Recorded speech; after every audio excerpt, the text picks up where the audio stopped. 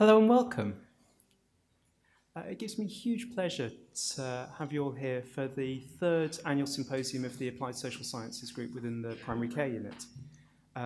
The topic for today's talk is childhood social disadvantage and physical health across the lifespan, mechanisms and moderators. And it's the first of two talks this evening and tomorrow evening, both of which will be here. A first thing to say is a few thank yous. One is to Guy Skinner, who's done so much work in putting this together. Another thank you is to the Wellcome Trust for helping sponsor this event. Before we begin, just a few practical things. One is that there's going to be lots of time for discussion and questions after hearing from our speaker and the discussant. Please don't speak until the microphone comes to you, because otherwise other people won't be able to hear you. So that would be great if you can keep that question until the microphone comes. Another is that this lecture is going to be recorded. Greg and Edith, their research has been a really key part of the teaching that I and others do as part of the social context of health and illness course to the medical students. And so therefore, one of the things that we would like to do is to be able to have this lecture available to future generations of medical students at Cambridge who will be able to see Greg and Edith talking at Cambridge and make that research feel a little bit closer to them, as well as be able to hear the discussion of the questions. Another thing that I mentioned just in terms of practicalities is that we also have some upcoming events that it would be perhaps worth taking note of. So one is that one of our discussants, Marianne Backermans-Kranenberg, will be delivering the Bradford Hill seminar on Friday the 18th of May between 1 and 2 p.m. And that's going to be in the Institute of Public Health. And the lecture is going to be on the power of parenting support. I suspect that if you are interested in this talk, then it will be a talk that will be of great interest. And so therefore, that's well worth noting. Another event that's taking place that again is relevant here is a conference that's going to be taking place on the 1st of June here at St John's, Comparative Perspectives on Social Inequalities in Life and Death, an interdisciplinary conference, thinking about the way in which human development and human social inequalities can be understood in comparative perspective with other non-human primates. So that conference you can book online at the Eventbrite site if you Google the title.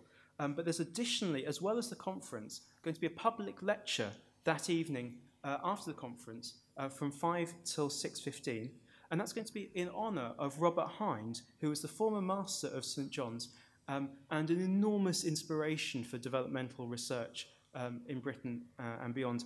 And the title for that keynote at the end of the day is Development of Social Behaviour in Children from Infancy, Neurobiological, Relational and Situational Interactions. So two events that I think could be of real interest to people who have come today. Lastly, I just want to thank ever so much Jonathan Mant for agreeing to chair this event. Jonathan is the head of the primary care unit and has been tremendously supportive to the Applied Social Sciences group and to myself since I arrived now 3 years ago. So a huge thank you to Jonathan for all the support and for chairing today's event. Thank you, Robbie, and we'll...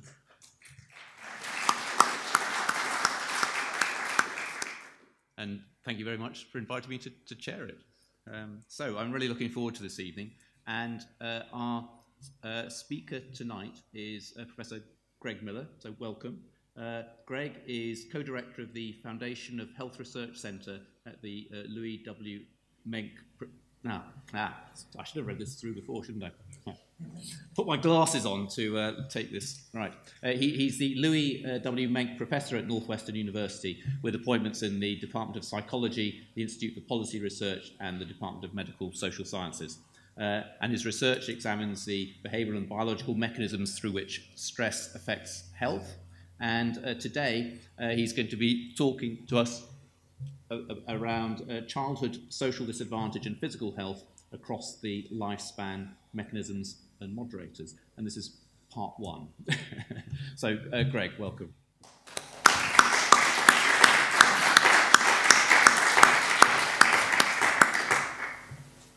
Heartfelt thank you to Robbie and Guy for inviting us here to Cambridge and for arranging this fantastic trip, and to the discussants for coming all this way to discuss the work.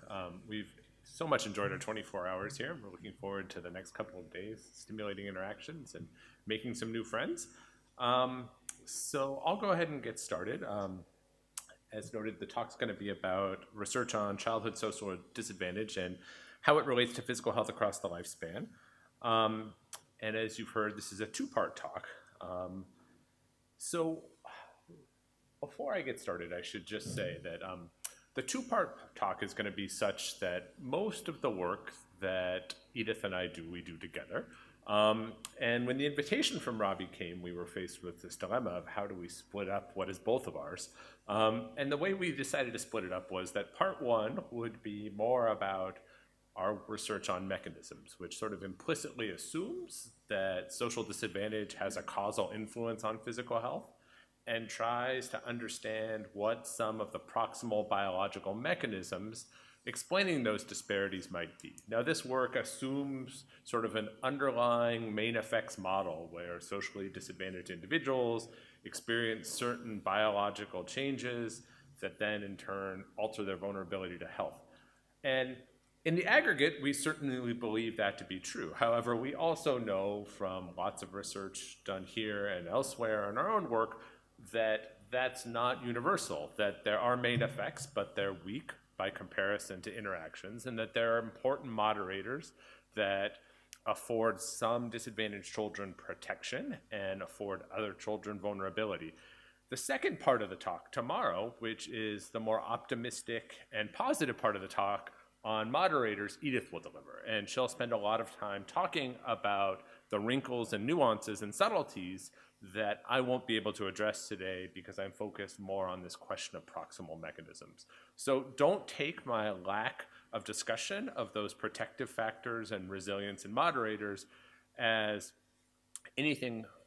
having any implication about my beliefs about their existence. I think they're important. I think they really matter. It's just that you have to wait till tomorrow for the good part of the talk. So with that said, I'm going to be talking today about what I think is maybe not a distinctly, but a particularly American view of social disparities in health. And let me start by saying I realize that it's ironic in many ways that there's an American here at Cambridge discussing social disparities in health. All of the seminal research on social disparities was done here in Britain. So much of what I'm saying today is simply derivative of that scholarship. I appreciate that irony. The other irony is, of course, that Americans have this founding mythology that we left Britain because it was too classist of a society, and that we Americans don't have any such thing as social class or social divisions. But of course, as you'll see, we have created our own inequalities that are even grander in scale than those of the country from which we originated. So there are many ironies implicit in me being here today. I'll stop now and we can talk about more later. If you have questions, feel free to ask them. I think Robbie's correct in noting that lengthy questions that are going to demand lengthy answers are probably best saved for the discussion period. But if you have questions that involve clarifications or elaborations, don't hesitate to jump in. I'm used to being interrupted. So let me go ahead and get started and just give you a little bit of a sense of health disparities from an American perspective.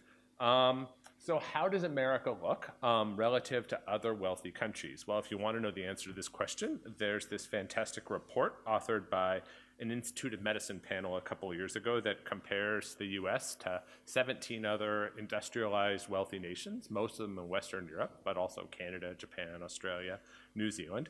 And what it finds is that we Americans are exceptional in many ways. We believe ourselves to be. Everything I tell you isn't going to be particularly flattering in terms of exceptionality, though. So compared to our peer countries, we spend a much more sizable fraction of our gross domestic product on healthcare. At the same time, we comparatively have shorter lives, and we experience more disease and disability. We are at the bottom of those 17 countries in terms of longevity, and at the top in terms of most diseases and most forms of disability. And we are a far outlier on top in terms of costs. Many people in America in particular believe that the health problems are concentrated in particular groups, particular racial ethnic groups and particular socioeconomic groups. While it is true that health problems are more prevalent in those groups, they do not explain America's poor standing internationally in terms of health. So there have been fantastic studies, some of them led here by Michael Marmot's group, showing that if you compare Americans at the 75th percentile of the income distribution or the education distribution to their 75th percentile peers in other countries, particularly Britain, even highly affluent, highly educated Americans look worse on most health outcomes relative to their same social class peers elsewhere. So this report and the research doesn't paint a very flattering portrait of America in terms of health. We also have much greater inequality in health outcomes than other countries. So the difference in many health outcomes between those at the lower and the higher ends of the socioeconomic distributions is a much more sizable difference in America than it is in, say, Canada, in Britain, New Zealand, Australia. So one thing that people often ask me when I'm giving lectures like this to interdisciplinary audiences, why as a psychologist would you study health disparities? Isn't this the province of people in public health or in primary care or in sociology? How is this a psychological problem? I think it's a fascinating psychological problem. I don't think it's a problem that can be addressed effectively from any one disciplinary perspective. It really requires insights from across the social and the biomedical sciences. And in that regard, it's a perfect problem for psychologists because we straddle in many ways all of the disciplines that I think have something to add to this complex and pressing problem. We can really bring together biological and social perspectives in a way that many other disciplines aren't as able to do. We sit at that nexus. So social disparities are, of course, a challenging mechanistic problem to understand from a scientific perspective. To do so, one has to go all the way from larger community-level influences and structural and institutional factors, and those topics are usually the province of sociologists and economists and political scientists and demographers.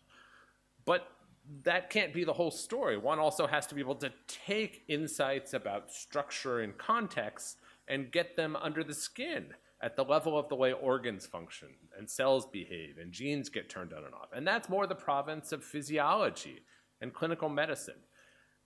So to do this problem justice, we have to be able to bridge that gap and bring those multiple levels of analysis together. And that makes it a very challenging problem, especially in today's world where the emphasis is really on deep, deep disciplinary expertise and siloing. Everything in the world of our journals, in the world of our granting agencies, in the world of our universities pushes us to go deeper and deeper, not broader and broader. This is an exception. This is a problem that anybody working in this field recognizes requires multiple disciplinary perspectives. As I said, this work is really at the nexus of different branches of academics, and that makes it very attractive to me. And it has hugely important implications for well-being, for public health, for economic productivity, and perhaps for policy too. So all of these things make it a very attractive and compelling problem for a psychologist to study. I'm going to give you a quick overview of the two lectures right now. So today I'll give you a look at what American health disparities look like in contemporary US. A little bit of a sense of how Edith and I approach the problem in our own research, and give you a flavor of how we've been trying to unravel some of the proximal biological mechanisms through which social disparities may relate to health outcomes. As I said, tomorrow, Edith will be up here, and she'll talk about what resilience looks like. Resilience being the idea that not all children who grow up in disadvantaged contexts turn out to have the health problems we're going to discuss today. There's a fair bit of resilience, and she's going to talk a lot about some of the psychosocial and familial contexts that are associated with positive outcomes in the context of disadvantage. She's also going to talk about what resilience doesn't look like. Some of you may be familiar with recent work we've done looking at the health costs of social mobility, particularly for minorities in the US, and what sorts of health problems may accrue as a result of trying to transcend class and race lines. And she'll talk about implications for interventions. So with that in mind, I'll go ahead and get started on today's topics. So there are at least 5 very striking features of American health disparities today. So the first is that they are present across the entire lifespan. So I could show you lots of different data. This one illustrates it nicely. So this is looking at neonatal mortality, so first 30 days of life, infant mortality, first year of life, as a function of maternal education. And as you can see in this fairly recent slide from about a decade ago, both neonatal and infant mortality pattern in a very linear way according to maternal education, much higher rates of both for mothers who have less than a high school education, and I could take many other early life outcomes and show you fairly similar patterns.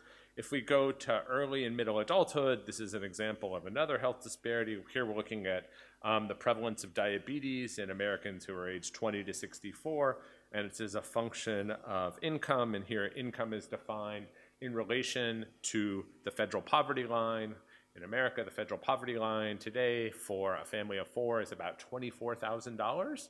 That doesn't vary geographically, so whether you're living in New York City or in the middle of Iowa, it's about the same amount. And it gains access to multiple government and social resources. So as you can see that families who are at the federal poverty line or low, or individuals have much higher prevalence of diabetes relative to their peers who were 3 to 4 times the federal poverty line. Again, a fairly linear gradient. And then if we take an outcome at the end of life, which is life expectancy, here we're looking at life expectancy at age 25, again, as a function of income relative to the poverty line. Again, you see this clear gradient with about, at this point, 5 to 6 more years of life for people on the far right-hand side relative to the far left-hand side, or at least my right and left, not yours. But the point is that increased income relative to poverty is related to greater longevity in contemporary America in a fairly strong way, as it is in many nations.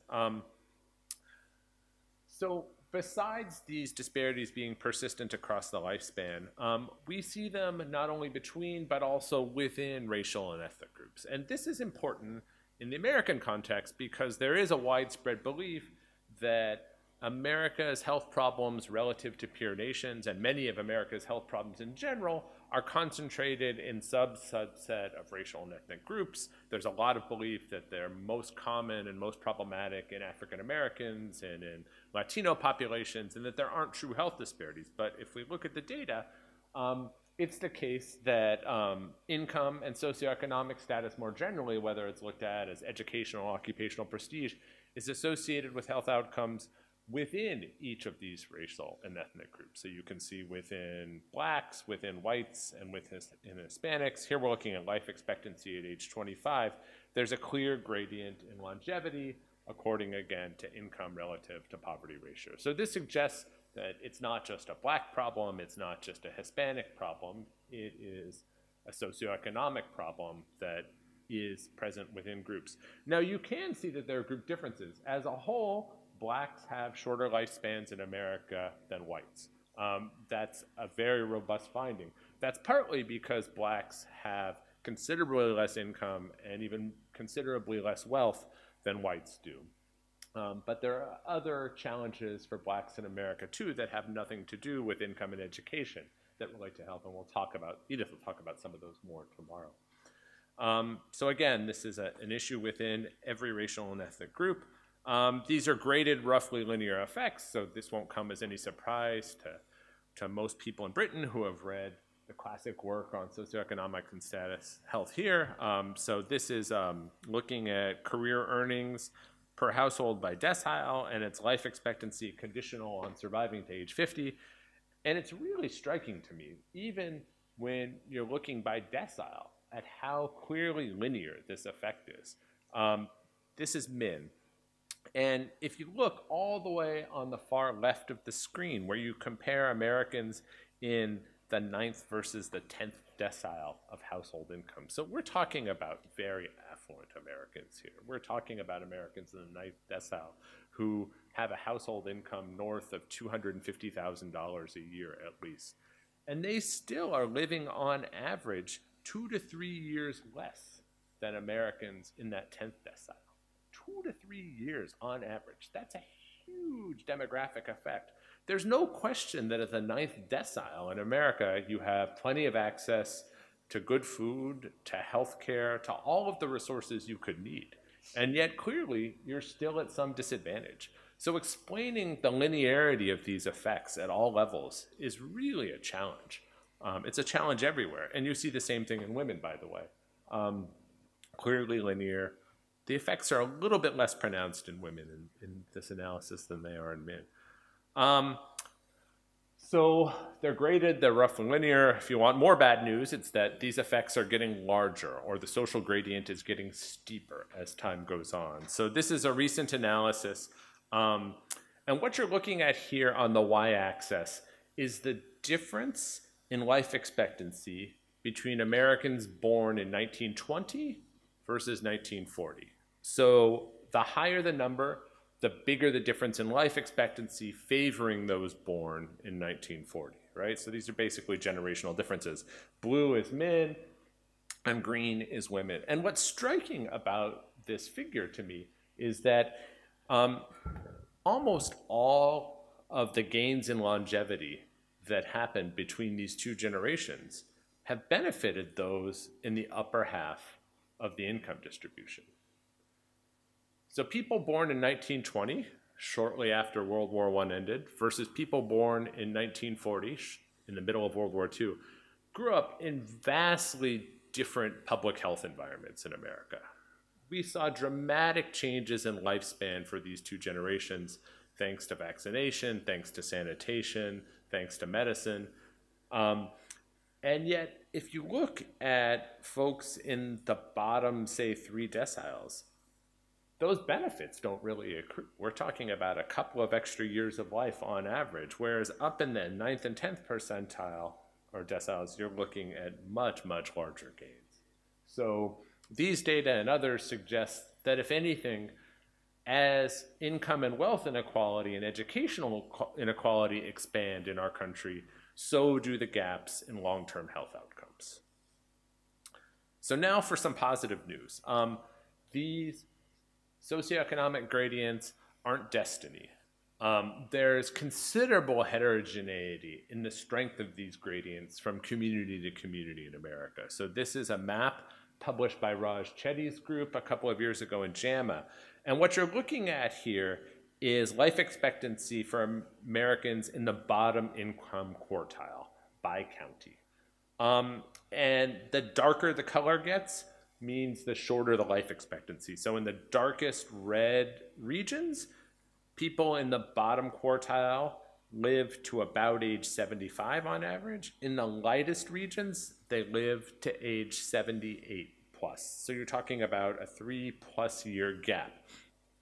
And what you can see is that there's tremendous variability across the country in your life expectancy if you're a low-income American. Tremendous, 3-4 years on average. If you are a low-income American, you're much better off living in the West Coast, California, Oregon, Washington, or in the Northeast, versus living in the industrial Midwest or living in the South.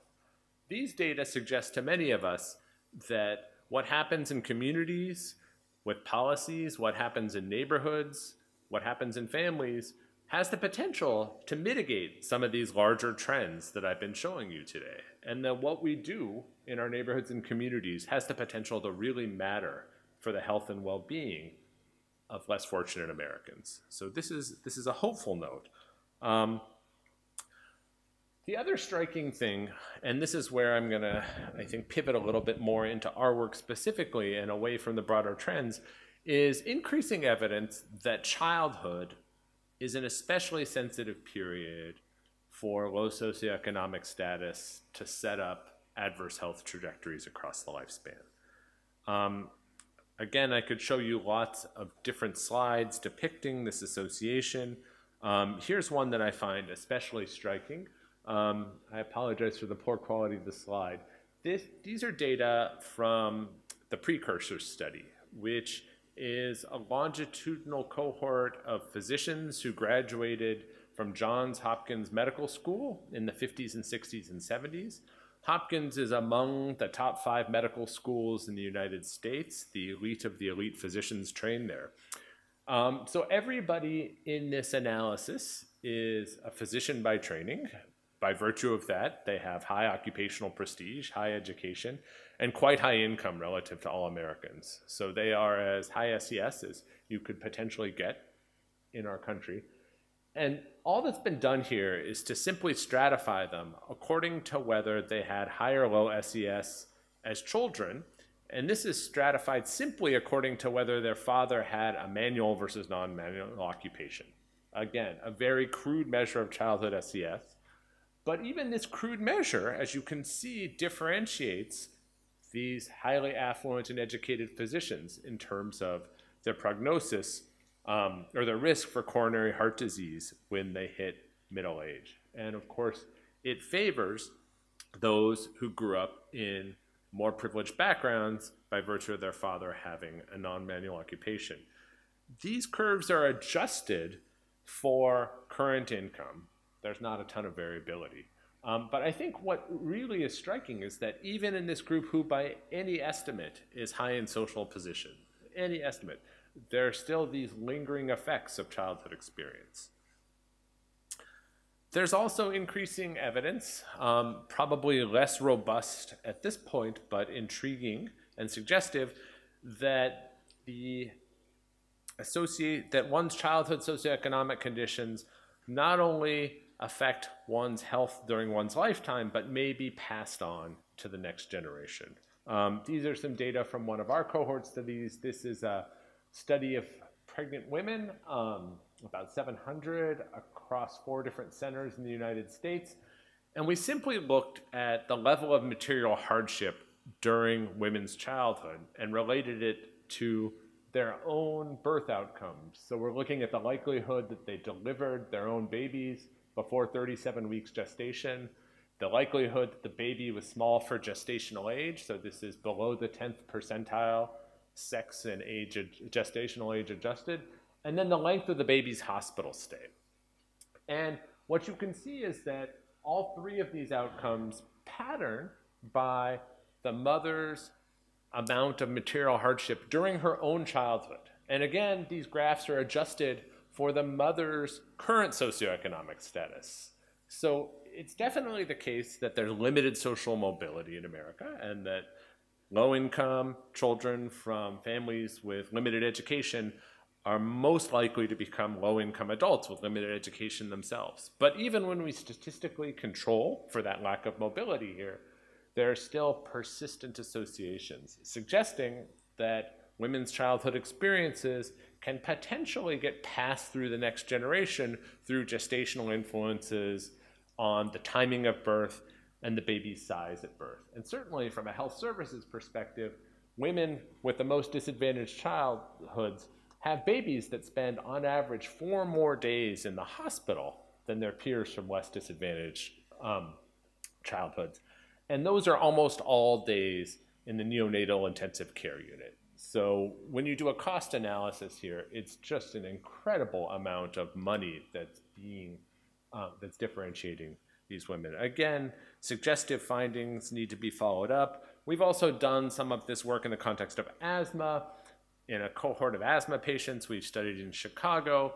These are all pediatric asthma patients between the ages of about 8 and 17. We looked at the socioeconomic conditions of their parents when their parents were children. And we see on a number of different outcomes, looking at the amount of inflammation that's relevant to asthma, looking at the child's report of asthma control and the parent's report of asthma control, that children whose parents grew up low socioeconomic status have less well-controlled asthma and more dysregulated patterns of allergic inflammation than their peers. And again, this is independent of the current economic circumstances that the child is experiencing. It's independent of the parent's education. It's what happened to the mother in particular during the mother's childhood that drives these associations. So again, suggestive influences that there may be these lingering effects of childhood into the next generation.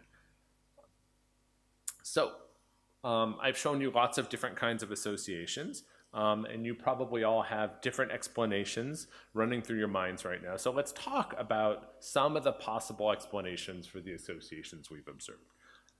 So one common explanation is that this is really all about bad genes. So there's always at least one or two people in the audience who want to talk about this when I give these sorts of lectures.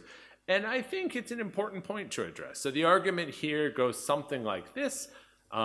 There is a sack of risk genes that aggregate within families, and those risk genes predispose both the parents and the kids to lots of bad stuff. The bad stuff includes not doing so well in school, getting a not so great job, having health problems, and maybe other things. And then what we're seeing here is not so much causal associations between social position and health outcomes, but genes with pleiotropic effects, or genes that associate together and predispose whole families to lots of negative outcomes. So this is certainly a possible explanation. It could be part of the story. It's a hard alternative explanation to test, because you can generate this hypothesis, but then coming up with the sack of genes and specifying what they are is a whole other thing, right? So we can't measure all the possible genetic variations in humans and statistically control for it or do analyses that stratify it by it. And that's what you need to do to really test this. What you can do is a couple of other things. So one is you can look to animal studies. So I saw that Steve Sumi is coming and giving a talk in a couple of weeks. Steve's work and work like it has shown that in non-human primate models and also in mouse models and in rat models, you can experimentally manipulate the amount of social disadvantage. It looks a little bit different than it does in humans, of course, because it's an animal model, but in the best plausible animal models, early life manipulations of social status and of resources do produce differential susceptibility to infectious disease, to asthma, to arthritis, to stroke, and to other health problems. So these animal models are certainly consistent with the plausibility of a causal explanation. You have to be careful about extrapolating from animal models of social disadvantage to human ones, but we make that extrapolation all the time in other branches of public health and medicine. So if we're comfortable doing it to understand the basic pathogenesis of disease or how a drug's going to work, then I think we should be equally comfortable doing it to understand social disparities. The other thing you can do if you don't trust the animal models, which is a reasonable sense of mistrust, is you can look to natural experiments, so adoption studies. There are really nice adoption studies using linkage of administrative records. These have been done in multiple Northern European countries. So you can look, for example, at babies who were adopted out of lower income families into higher income families on the day of birth, and look at long-term health outcomes, mortality records. And those sorts of studies generally converge on the conclusion that longevity, risk for heart disease, risk for stroke is a function of both the adoptive parents, which suggests an environmental role, and the birth parents, which suggests probably a genetic role, although possibly with some environment. So again, those data are consistent with the idea that this is unlikely to be purely a sack of bad genes sort of phenomenon, that it's quite likely that the environment plays a role. People often wonder how much of this is just about limited mobility. So these childhood SES findings that I've shown you, which are my focus for the rest of the talk, one sort of counter argument for interpreting them is that because there's such limited social mobility, maybe what you're seeing is low SES children grow up to be low SES adults, and we know that low SES adults have a whole plethora of health risks that's associated with low education and income. And maybe childhood isn't really a sensitive period, it just sets people up for different SES in adulthood. Again, this is certainly part of the story, especially in contemporary America, but it's not the whole story. The graph I showed you 5 slides back on physicians from Johns Hopkins shows that it can't be the whole story, because even among highly affluent, highly educated physicians, there are differences by early social class. So it doesn't seem to be just about limited mobility. So it could also be that this is a causal effect of childhood SES, that what happens in childhood in terms of our socioeconomic conditions causally affects our health across the lifespan. We don't know this to be true. I think when you put the different forms of evidence together from animal models and natural studies and observational studies, I think it strongly hints at a causal conclusion. We need more of that kind of work to be sure and iron out the details. Assuming for the moment that this has some causal element to it, that genetics play a role for sure, that limited mobility play a role, but that there's some causal element. How could that happen? And that's really sort of the question that we try to tackle, that how, and what can be done about it.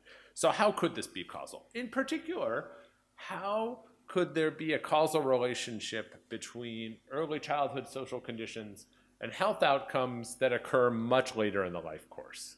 And here I'm particularly interested in things like risk for myocardial infarction and stroke and some forms of cancer. So here we're trying to understand how you take an experience that occurs during the first decade of life and get it under the skin to affect organs and cells and molecules, and then manifest 5, 6, 7 decades later in a stroke or an MI. How do you bridge not only the social world to the biological world, but how do you bridge childhood to adulthood? How do you bridge multiple decades of life? How could that happen? Well, the first thing to understand in asking this question is that many of the diseases we associate with aging actually start in the early decades of life. And there's been a real paradigm shift in the past few decades in thinking about later life diseases in this manner. And this is particularly true in terms of cardiovascular disease and atherosclerotic cardiovascular disease. These are amazing figures from a study that was published in JAMA of about 2,000 autopsies done in the United States. And what they've done here is produce maps of longitudinal sections of the abdominal aorta and the right coronary artery. And it's hard to see up here, I apologize, but the upper map is for about 500 15 to 19-year-olds. The lower map is for about 830 to 34-year-olds. So you're looking at people in the first few decades of life here in these two different sites. And the darker the color, the higher the prevalence of lesions documented histologically at these sites. And the numbers here, I'm not going to go into detail. I think what's striking is how widespread atherosclerosis is in people who are between, say, 20 and 30. If you just ask the question of what percentage of these autopsy cases had any lesion in, say, the right coronary artery, 50% of the 15 to 19-year-olds had an early stage atherosclerotic lesion in their right coronary artery. 100% did by age 30. So this is a disease that clearly starts in the early decades of life. Whether these lesions go on to become clinically problematic in 40 years and lead to MIs, we can't say. Nobody's been able to do that kind of longitudinal work. But what we do know is that the pathological processes that ultimately cause people to have heart attacks, strokes, and other atherosclerotic clinical outcomes do originate in the early years of life. And that they have some, and this is also true in some animal models of other diseases associated with aging, in particular some forms of cancer, some autoimmune conditions. The strongest story is for sure in cardiovascular disease. And that many of these conditions associated with aging also have common pathogenic mechanisms. I'm going to be talking a lot in the rest of the talk about inflammation as such a mechanism. This idea introduced by Peter Nathan of non-resolving inflammation, this low-grade chronic inflammatory response that's present in multiple tissues in the body, is clear in animal models as a pathogenic contributor to lots of the diseases that cause much of the public health burden in developed countries around the world, ranging from atherosclerosis to some cancers, cardiometabolic diseases, asthma. And our work is focused a lot on how socioeconomic position might relate to inflammation and how those inflammatory processes in turn, acting in concert with other environmental and genetic risks, might shape health outcomes down the line. And many of these processes, in particular inflammation, pattern by exposures which themselves pattern by socioeconomic status. So a lot of our work has been trying to explain how do you get to this non-resolving inflammation from a low SES context. And we have lots of conceptual work that has sort of given us a roadmap to understand how that might be. And a very active part of our work and others' work is trying to understand how you go, again, from something like socioeconomic status and get it under the skin through experiences, through development. And we have sort of two sets of hypotheses that I think bridge fairly competing but actually complementary views of how this could happen. So one set of hypotheses grow out of the kind of classic David Barker ideas about early life programming. And the idea here is that experiences related to socioeconomic status, both social experiences, what sorts of caregiving one receives, what sorts of major adverse childhood experiences one has, diet, infection, that those sorts of things early in life may change cells in ways that have long-lasting, not so malleable programming or conditioning sorts of effects. And that could happen via epigenetic mechanisms, although it doesn't have to happen via epigenetic mechanisms. So we think it's likely that there are some programming sorts of effects like Barker talks about, and there's good animal evidence of that, particularly in rats, but also some of Sumi's later monkey work shows that. But we don't think, and I don't think anybody today really strongly believes that there are these open and shut windows for programming and that your first few years of life are destiny. We also know as developmentalists that what happens in the early years of life in terms of our interactions with our caregivers, in terms of the social environment we grow up in terms of exposure to stressors related to poverty, that those early experiences shape who we become.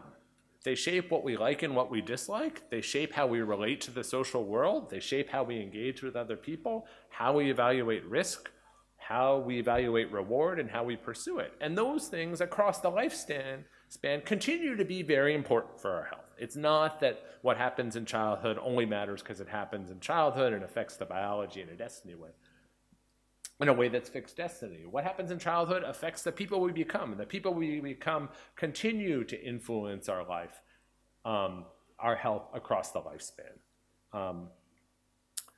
So our thinking is sort of encapsulated in some ways by that last slide and this slide. And this slide, I think, will set you up a little bit for the data that are to come. And what we've hypothesized over the years, in a very oversimplified way, is that growing up in a disadvantaged environment increases the likelihood that children across the lifespan will have this pro-inflammatory phenotype that contributes to that non-resolving inflammation.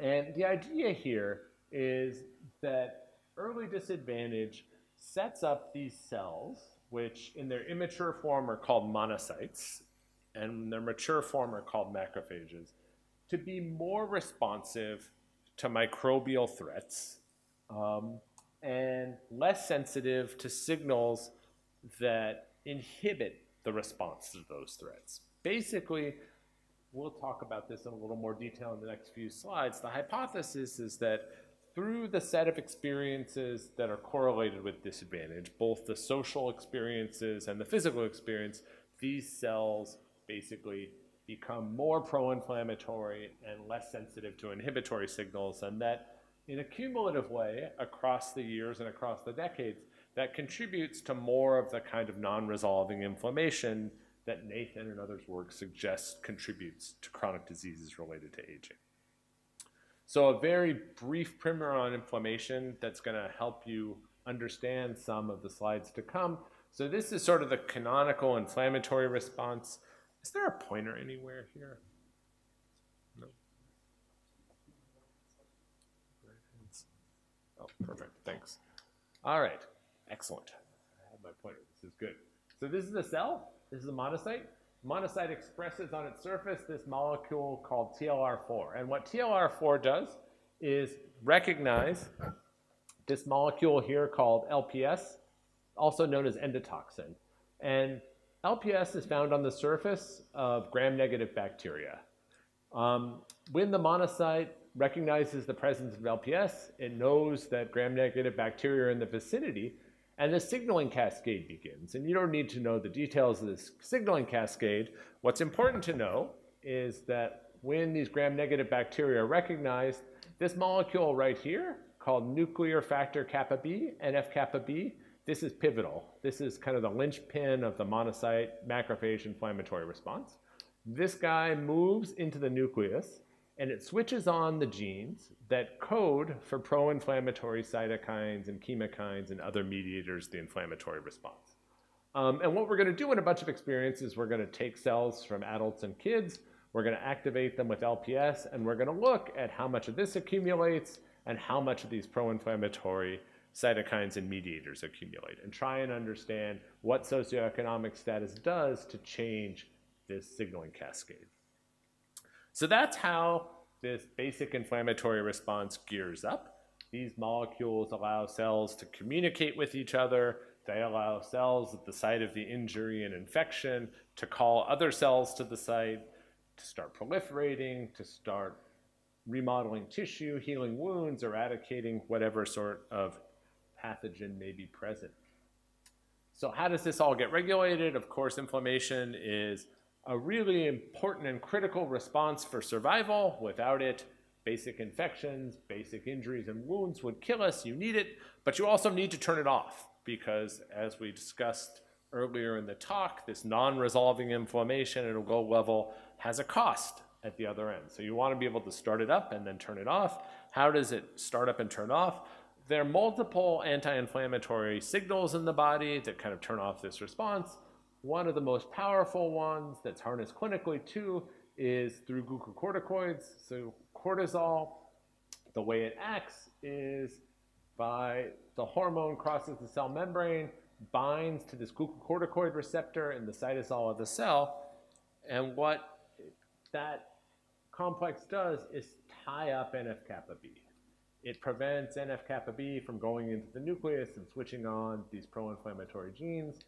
This complex also makes its way into the nucleus and turns on other anti-inflammatory genes. But basically, it's a roadblock that prevents these genes from getting switched on. So this is why when you go to the pharmacy and you get some topical hydrocortisone for your rash, or you take a steroid inhaler for your asthma, there's less inflammation because glucocorticoids are blocking this among other inflammatory pathways. And we're going to model this in vitro by activating kids' cells with LPS and then adding glucocorticoids to see how good of a job it does suppressing that response.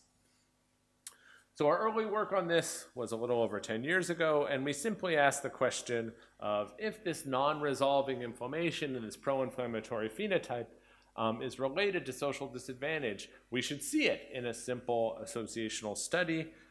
So in this work, we focused on a small group of healthy young adults, and they were recruited here to be high or low in early childhood SES, so focusing on the first 5 years of life. And because early and later SES are so tightly intertwined in North America, we matched each of the subjects on their current SES too. So we made sure through design that we could isolate the effects of early SES from later SES on a case-by-case matching strategy. And here we're defining SES according to occupational prestige. So for childhood SES, we took each of our participants and we got in touch with their parents and asked about the parents' education and income and occupation when their child was born. And using occupational coding schemes produced here in the UK, we were able to code people's parents as having high or low occupational prestige. We did the same thing for the participants' current SES. And the figures I'm going to be showing you are all adjusted for these particular covariates, which you imagine might associate with SES and also associate with inflammation and other health outcomes. So everything I'm showing you is net of these demographic variables and these lifestyle variables here. So the first thing we did is take people's cells and activate them in a test tube or in vitro with different sorts of microbial stimuli that start this inflammatory response in monocytes, and then we measured 24 hours later production of these inflammatory mediators. We're looking at interleukin-6 here, but we've seen the same pattern with other ones. So here are some examples of what we found. So this is stimulating the TLR3 pathway, which responds to double-stranded RNA viruses. This is stimulating the TLR5 pathway, which responds to flagellin, was present on most bacterial species. And what we see in these two examples, as well as many others, is that young adults who come from more disadvantaged backgrounds produce more of this pro-inflammatory cytokine IL-6 in culture compared to their more privileged peers. And again, this is net of demographic variables like age and sex and race and ethnicity. It's net of lifestyle variables like smoking and adiposity and exercise. And it's net of current occupational prestige. Again, so some early evidence in our work suggesting that growing up in more disadvantaged environments is associated with a larger in vitro response. We've done many subsequent studies replicating and extending these findings. We see it with other microbial stimuli as well as other danger signals that cells receive from their neighbors, conveying information that there's been cell death or hypoxia, that the monocytes and macrophages of adults who come from low SES childhoods tend to have larger inflammatory responses to these sorts of danger and microbial signals. And you see it not only with IL-6, but also with IL-1 and TNF-alpha, the other classic pro-inflammatory cytokines. This is a quite reproducible finding in our hands. We also, in addition to this, let me step back. You might be thinking, well, isn't this larger response here good, right? So if your respiratory cells are faced with bacteria or virus, or your intestinal cells, you might want them to make more inflammatory cytokines and rid you of that pathogen sooner. And I would say, yes, that might be quite an adaptive response in the short term. The argument here is that over the long term, there may be a cost to that response being larger and perhaps excessive. And the focus here is really on the cumulative accrual of those inflammatory mediators and what that means for health. To get a better sense of what's happening inside the cells and those signaling pathways that I showed you on the earlier cartoon of the canonical inflammatory response, we did some transcriptional profiling. So this is where we extract RNA from cells and we can measure the expression of about 25,000 different genes, all the known and well-annotated human genes. And that gives us a real clear sense of which of these signaling pathways is relatively turned up and relatively turned down according to social position. And what we see in this sort of bioinformatic analysis, this is a great example of how you can take 25,000 different genes and break them down into 3 outcomes and solve a big type 1 error problem. Here we're looking at expression of genes that have a response element for NF-kappa B. If you'll remember, NF-kappa B is that linchpin of the inflammatory response. It's the transcription factor that goes into the nucleus and switches on genes that code for cytokines and chemokines and other inflammatory mediators. And what you can see is that the cells of those subjects who come from more disadvantaged childhoods tend to have a higher expression of genes with NF-kappa B response elements. So even when those cells are at rest, these are not stimulated cells, those inflammation responsive genes are working. Those signaling pathways are turned on even when the cells are in a relatively quiescent state, and they're turned on to a greater extent or primed to a greater extent in those who come from more disadvantaged childhoods. Again, this is net of demographics, lifestyle, and current SES. What's relatively downregulated, by contrast, in young adults who come from more disadvantaged childhoods are genes that have response elements for the glucocorticoid receptor. And if you'll remember, the glucocorticoid receptor is what sits in the cytosol and binds cortisol and keeps NF-kappa B in that inflammatory response sequestered, right? So this is the regulatory or anti-inflammatory pathway that we talked about a few slides back. This is relatively down-regulated in subjects who come from more disadvantaged backgrounds. The implication to us being that the gas pedal of inflammation is slightly more on in those from disadvantaged backgrounds, NF-kappa B being the gas pedal, and GR being the brakes, is not pushed on as strongly. So you have this net activation of pro versus anti-inflammatory gene expression here. The developmentalists in the room might say, okay, those are young adults, great. What do we know about kids? When does this evolve?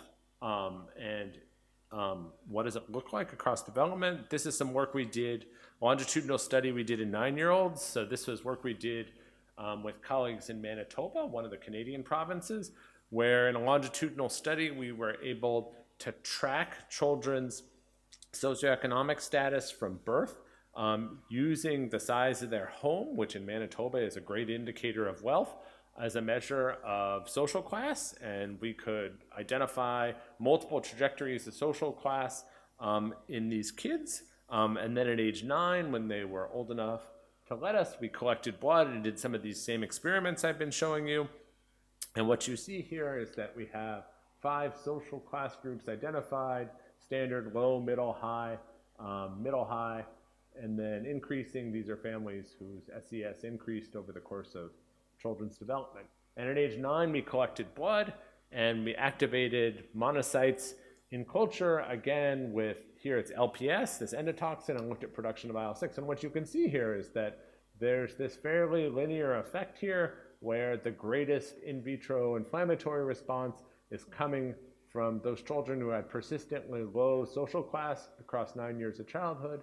And it's a fairly linear effect down to here. And then those children whose families had high increasing social status over time. So they looked most similar to those who were stably high. So this could be more of a recency effect as opposed to an early life effect. The point is that already by age 9, you can start to see differences in the way people's cells behave as a function of their family's socioeconomic conditions. So we've puzzled for a long time, or we did puzzle for a long time, about how to take this further back developmentally.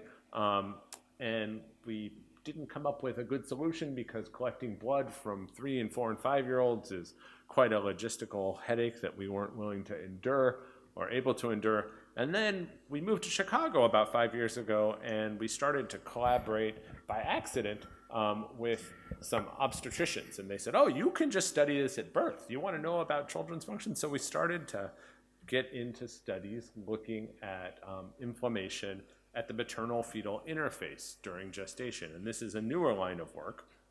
So in this slide over here, you have a diagram of the placenta.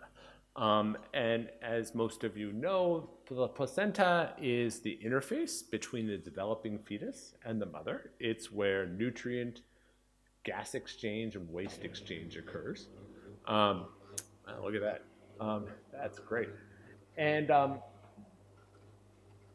lot of that exchange occurs right here in this chorionic villus layer, right? So there are these villus trees here that are actually fetal tissue, and maternal blood comes from the maternal side in through these spiraling arteries and ends up in this inner villus space.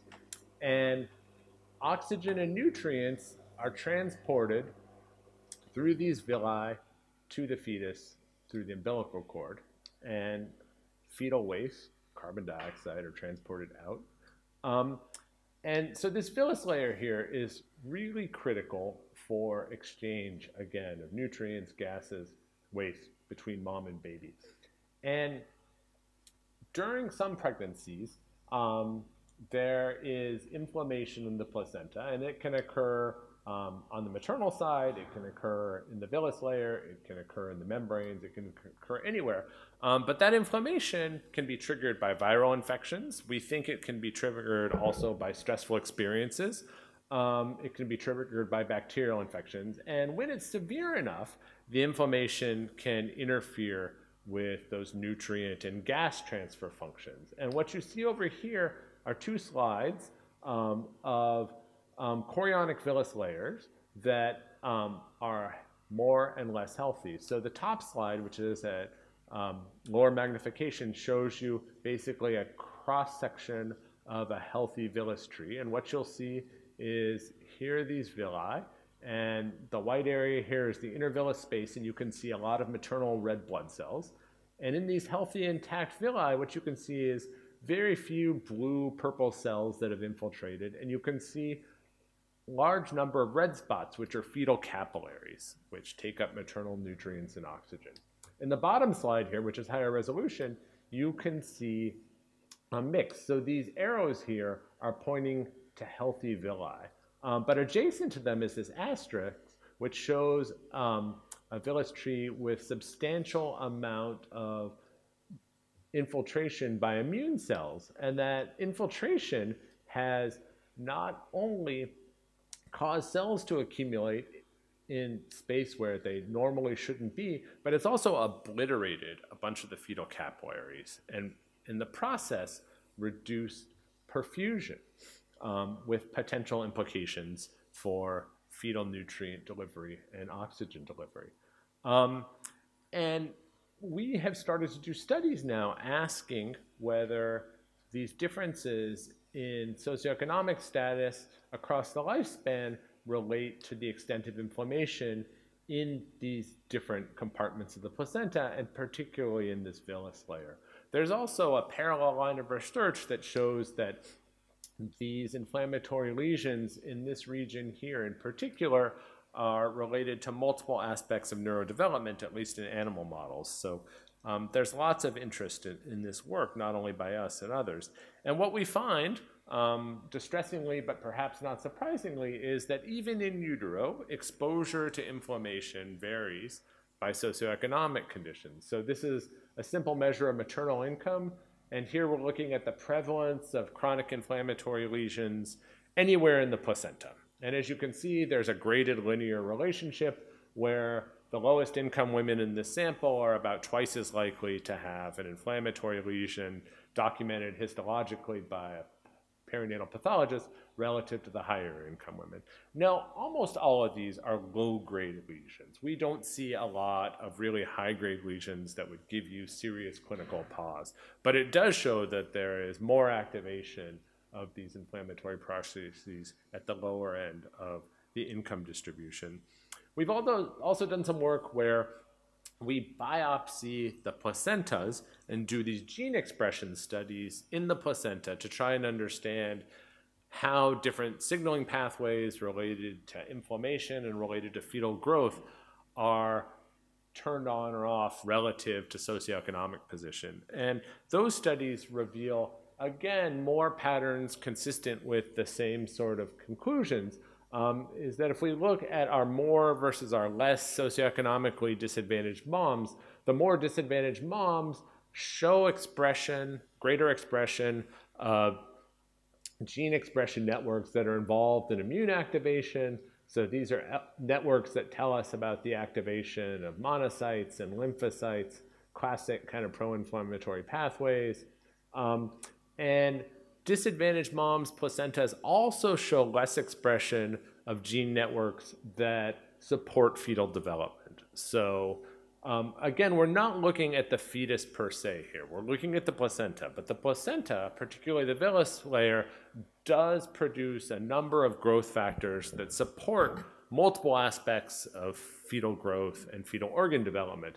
And what we're seeing is that the placentas of disadvantaged moms do less of that in these particular pathways involved in cardiac and neural development. So these findings make us think that even from quite early stages in the lifespan in utero, there are differences in production of and exposure to inflammatory mediators that pattern by socioeconomic conditions. Does any of this matter for clinical outcomes? And here's where I think the talk gets a little more tenuous. We see many, many connections between socioeconomic conditions and immunologic and hormonal outcomes that we think play a role in the initiation or the maintenance of disease. But are these fluctuations in biology of the magnitude or the duration that they affect clinical outcomes? And that's a tougher question to answer. And when we look at that question, I'll give you a flavor for a couple of the ways we tried to address it. But I think that's where we're still a bit uncertain. So in this earlier study I showed you that looked at pregnant women and their level of childhood disadvantage, I told you about these results where women who had high levels of disadvantage in childhood were more likely to deliver preterm and deliver babies of their own who were small for GA. So we measured inflammation in these women during the second and third trimesters of pregnancy. So you can see IL-6 levels here vary according to childhood hardship. And when you do the mediation analyses, trying to see whether variations in childhood hardship relate to variations in inflammation during gestation, and do those in turn relate to variations in birth outcomes, the answer is, this was all supposed to go together, but it's only one. The answer is yes. Yes, that part of the association between childhood hardship and preterm delivery is explained by women with childhood hardship having high levels of gestational inflammation. It's not the whole story. It turns out that it's about 20% of that association is explained by inflammation. Other things that explain it are that women who grow up with hardship are more likely to have gestational diabetes. They're more likely to have preeclampsia. They're more likely to have high blood pressure. They're more likely to have bacterial infections. So there are multiple pathways. We wouldn't expect inflammation to be the only one. We tend to think of it as one of the common pathways and perhaps one of the more final common pathways. But it explains part of this association. It doesn't explain any of the differences we see in birth weight or in small for GA. It really seems to be more of a pathway to timing of delivery rather than fetal growth. We've also looked at this in the context of depression with a focus on psychiatric disorders. So this is a study where we followed adolescents across 2.5 years, every 6 months, assessing inflammatory markers, depressive symptoms, and we have a host of measures on early adversity, particularly socioeconomic adversity. And what we find in that work is a less clear kind of A, B, C mediation story, but interesting interactions and patterning. So in this sort of work, what we're doing is looking at participants who never across the 2.5 years converted from being non-depressed to being depressed, and looking at people who did convert, but at the time we're showing you their inflammation levels hadn't had a recent episode of depression, and then showing you another group of subjects who basically converted into a depressive episode within the past month of the time we collected blood, as a function of childhood adversity. And what you can see here in an otherwise overly complicated graph is that when people have a recent episode of depression, their level of inflammation goes up compared to an earlier assessment where they were not depressed and had never been depressed previously. But that the size of that gain in inflammation varies by the amount of socioeconomic adversity they experienced during childhood. These are adolescents between 16 and 19. So you can see that the red group has 2 or more forms of disadvantage or did in childhood, and you can see that their change in inflammation is more sizable both for CRP and IL-6 relative to their peers. So there seems to be this added risk of inflammation when you get depressed if you simultaneously have socioeconomic disadvantage. Now, the depressions here aren't qualitatively different along social class lines. So if we look at their duration, if we look at the symptom portraits, if we look at use of different therapies, that doesn't differ at all by adversity. And that increased inflammation actually presages or forecasts subsequent vulnerability to later depressive episodes. So this is looking at IL-6 levels, a marker of inflammation at a particular time point, and then saying 6 months later, what are the odds that people are going to be moving from a non-depressed state into a clinically depressed state? And again, you can see that inflammation is associated most strongly with a risk for depression in those with more forms of adversity. Something's talking to me. I think that means I should be done. Am I? No? Okay. All right. I will head towards finishing up. We've also done a fair amount of work in asthma, and this is probably the pediatric condition where, at least in the United States, there are the most well-characterized and pronounced disparities, not so much in asthma incidence, that is less patterned by SES, but in terms of asthma control and things like hospitalization, functional limitations. So I can show you some of these slides quickly. So these aren't our data, but these are from other studies just looking at missed school days, hospitalization, emergency department visits by social class, and you can see they all pattern quite clearly. So one of the main foci of our research over the past few years has been trying to understand how these work, and some of the same pathways that I've been talking about are relevant here, although in asthma, these monocytes and macrophages are probably less relevant than other immune cells like T cells and B cells, which generate a lot of the airway inflammation that leads to asthma symptoms, so we focus more on those cells. And what we see consistently in that work is that low-income youth with asthma produce a lot more of these cytokines, both type 1 and type 2 cytokines that lead to airway inflammation than their more affluent peers do. And this isn't just about their disease being more severe.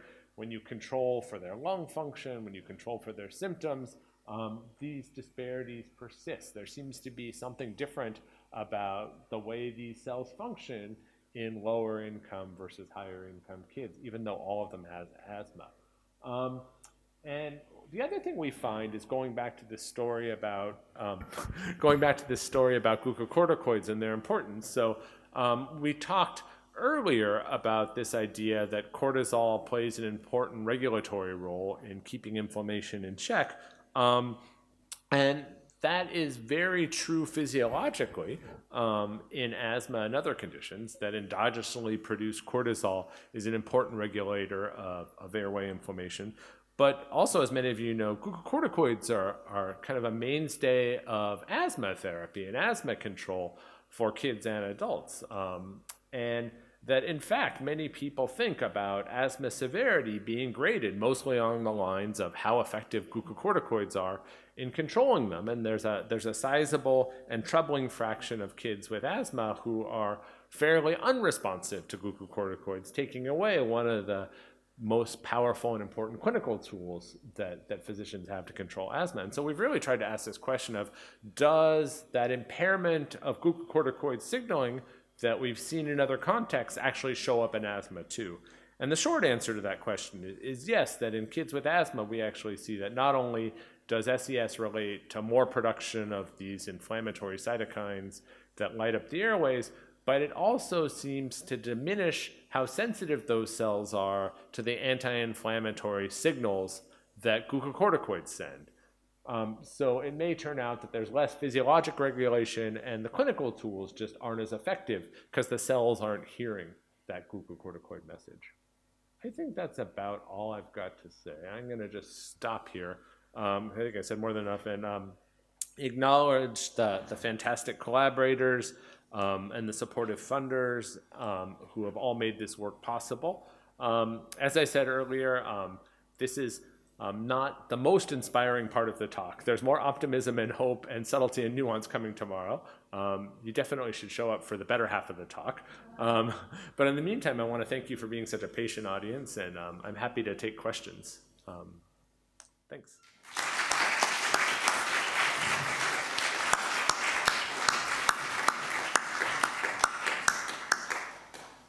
So thank you, Greg, for that real tour de force. I mean, you said at the introduction to your talk that you'd be that it was very much an interdisciplinary topic, And I think you demonstrate that very nicely by giving us a very erudite coverage of the epidemiology of socioeconomic status and health in the US, and then went on to the basics of pathophysiological mechanisms and your own work on inflammation. So thanks very much. It's not often that you get in the same talk a sort of scholarly work on both the epidemiology and the basic pathophysiology. So thank you very much for that indeed.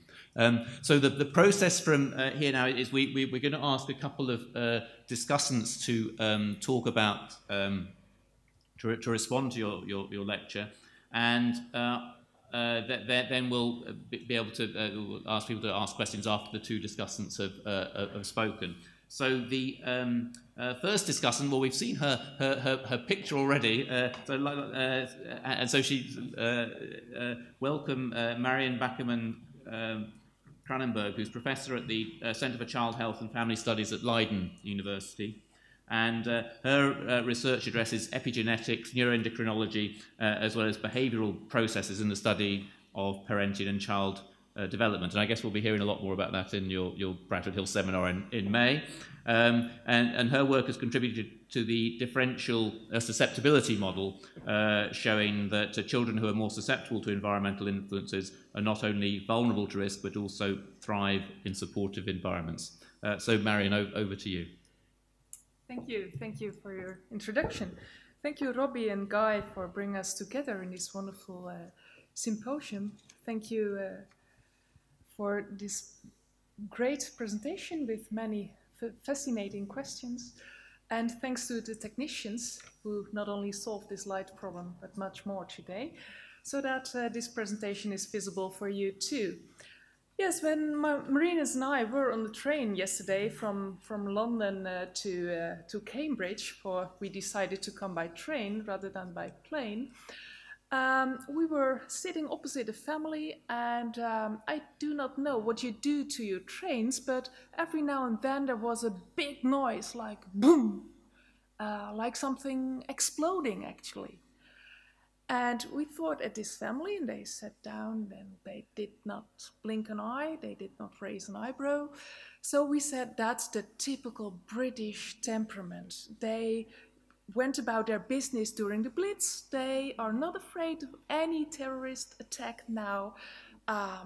This is typically British. It turned out that this typical British family was our speaker of today and tomorrow. So you fit very well in this British environment indeed.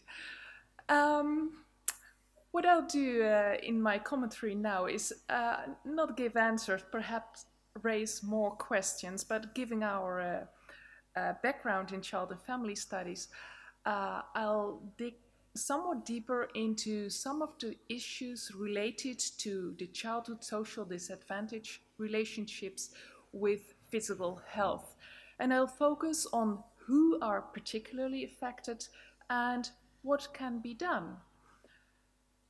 I was fascinated to see this slide showing that the association between adult life expectancy, how that's affected by SES, is similar for the different ethnicity groups. Although in the background I wondered how many are actually Black in the group that earns 4 times more than the federal poverty line. How many Blacks are represented in that rich, in that affluent group compared to the group of whites who earn so much? And that might be quite a different proportion of the Blacks than of the whites. And I was also brought to that thought because of a recent publication of the group of Chetty in actually this month publications that show that here you see 2 pictures for the whites and for the Blacks of the offspring of parents who are at a 25th percentile.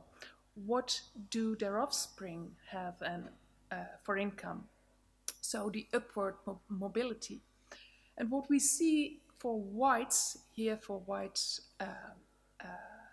males, is that the upward mobility is quite visible in the top half of this diagram. The darker green, the better, and they are well represented. Whereas for black offspring of parents of the 25th percentile, the worse it is, the redder the darker red, the worse it is. In the lower half of this picture shows that there is not much upward mobility in black families. It is in white families, but not in the black families. Meaning that the small percentage of blacks in the high income group is going on, is continuing over generations. What might be family factors associated with this lack of upward mobility, with this being restricted to poverty neighborhoods for generation after generation? And we know that that has certain implications for children's health, this over-generation continuity of poverty. What you see here is census tracts by poverty share and father presence. So this is for neighborhoods, for counties. What is poverty is here defined as a poverty rate that lower than 10% in the poverty rate is for low poverty tracts, for low poverty neighborhoods. The others are in the high poverty. High father presence is that more than 50% of the families in that neighborhood have the father present. And what we find is here on the left-hand side of this picture is that in the black neighborhoods, father absence is quite prevalent. Father presence is very low. So low father presence is very prevalent in high poverty black neighborhoods, whereas low father presence in white poor neighborhoods is quite low. So a really big difference in father presence for blacks and whites. Father absence is much more prevalent in black families. In addition to that, it seems especially detrimental to black boys. If we compare them with white boys, what you see here is on the x-axis the percentage of black children with the father present, black children and white children, actually boys both, is that their participation in the working force is for white boys higher than for black boys, but for white boys much more independent of father presence than for black boys. The regression coefficient is almost 0 for white boys, whereas it is clearly there for black boys. So for black boys, it's much more important that their father is present. At the same time, their father is present quite less often. If we compare it within black families, whether it does more, whether it's more predictive of females, daughters participating in the workforce versus boys participating in the workforce, we see that for the females who participate in the workforce anyway somewhat more than for the boys, again for females it does not make that much of a difference whether their father is present than it makes a difference for boys. So again, boys are more vulnerable, black boys are more vulnerable to the absence of their father. That's no direct answer to the question of why there's no upward mobility, but it may clarify some of the process. Of course, the consequences for their health, the biological mechanisms, it's not directly informative on that too, and I think that's one of the things that are questions for future research. In fact, if we look at the covariates correlated with black male income and the black-white gap, black father presence is a very important one. So it's really predictive of whether the black-white gap is closed or not. Related but a little bit different factor is the stress factor in the family. It's related because the absence of a father is of course stress to a family too. Being a single parent is a heavy job. And here I thought it might be of interest to present some results from the NICHD study on parenting and child development that started in the 90s, where we did some study on the influence of ethnicity, poverty, stress for parenting and child development. What is striking in this data set is that attachment security, measured at around 2 years of age and telling you something about the emotional stability, the emotional health of the children, is much lower in black children than in white children. Now, attachment security is usually related to maternal sensitivity, to caregiving sensitivity. It reflects the interaction history that a child has in the first few years, whether the parent reacts sensitively to the infant needs. And rather than being insecure, something that is in the genes of certain ethnic groups more than in other ethnic groups, it is indeed related to sensitivity in both white and black families. And what we found was that maternal sensitivity was indeed also substantially lower in black families than it was in white families. So that in both groups we found ethnicity related to sensitivity, and sensitivity predictive of attachment security. But that's only part of the story. In fact, the mediator, an important mediating factor, was income. If you look at the effect sizes, the effect size for the association between ethnicity and income, a correlation of 0.65, is really impressive. That means that these are almost non-overlapping distributions of income.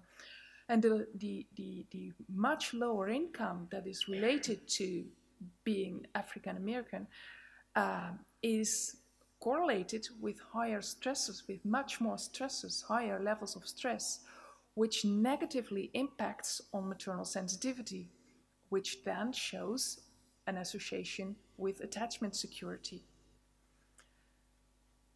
So that makes us wonder whether, apart from emotional health, there may be other child outcomes that are related to maternal sensitivity or to attachment, for that matter.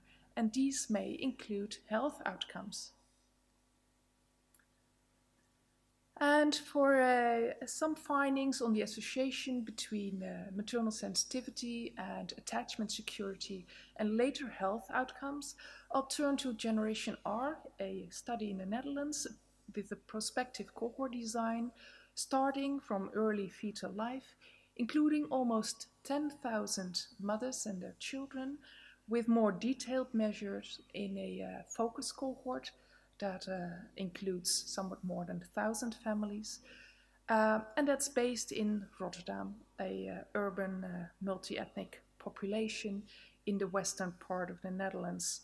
An industrial city, so not the best quality of air either, so interesting for those who have a focus on asthma and wheezing too. An overview of the design and the assessments. It starts prenatal, as I said, with ultrasound measures. Then blood is taken from mother, father, and child. Questionnaires are administered to the family, also to teachers on child behavior. Child cognition is measured, and MRI is done at the age of 7 and age of 9 years to measure brain structural and functional development. And here's Henning Thiemeyer, one of the principal investigators with whom we did a lot of this work. As a first outcome, I'll focus on cortisol. Cortisol is a good thing, as we saw in Professor Miller's presentation, but also a bad thing if there is an overreaction, if there's too much of cortisol. It's good in the short term, but not in the long term to have high levels of cortisol. We related lifetime depression of the mothers to cortisol reactivity during the strain situation. That is a brief observational setting where a child is separated from the caregiver, which elicits stress, also attachment behavior, but gives some stress. And the stress response can be seen from an increase in cortisol, from cortisol reactivity. What we found was a double risk for children with an insecure attachment and maternal depression. They had the highest levels of cortisol reactivity to this brief separation from the caregiver.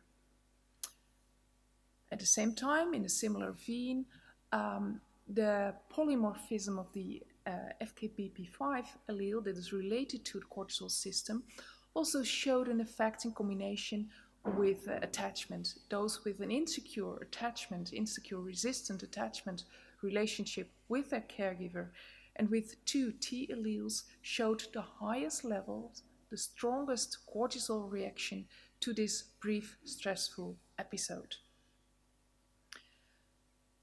For asthma and allergic reactions, we found that sensitivity is a buffer for the bad air condition in some parts of Rotterdam. And this is taking into account differences in socioeconomic status, income, educational level. Sensitivity buffers the development of asthma and wheezing over time. More sensitivity gives less wheezing over time in this longitudinal design. So we know now that attachment and sensitivity do matter for some of these outcomes, for stress reactivity in terms of cortisol, for health. So we've seen 2 outcomes that it affects.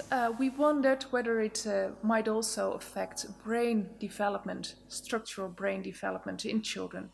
We do know that in extreme environments, such as orphanage study, brain morphology is damaged by the total lack of stable attachment figures, stable care that is taken of children who grow up in institutional care.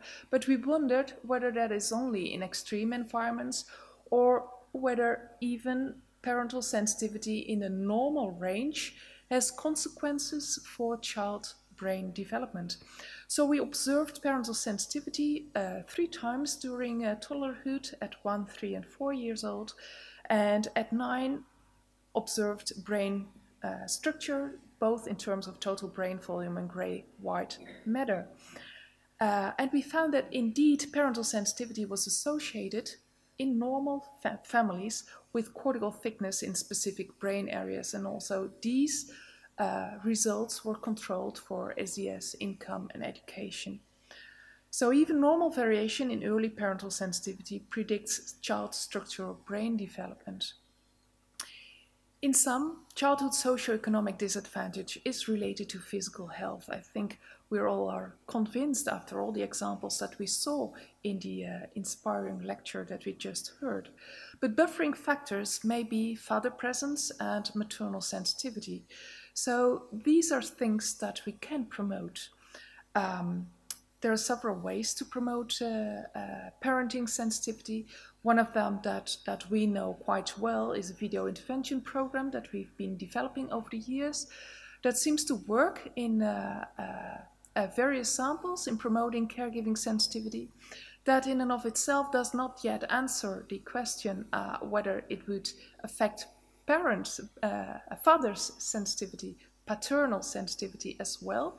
The only thing I could say is that we are currently even trying out a study where we use it with fathers, the video feedback intervention, during using ultrasounds. So even prenatally starting to let grow the effective bond between a parent and a child, especially in fathers. Maybe that's what can be done. Thank you.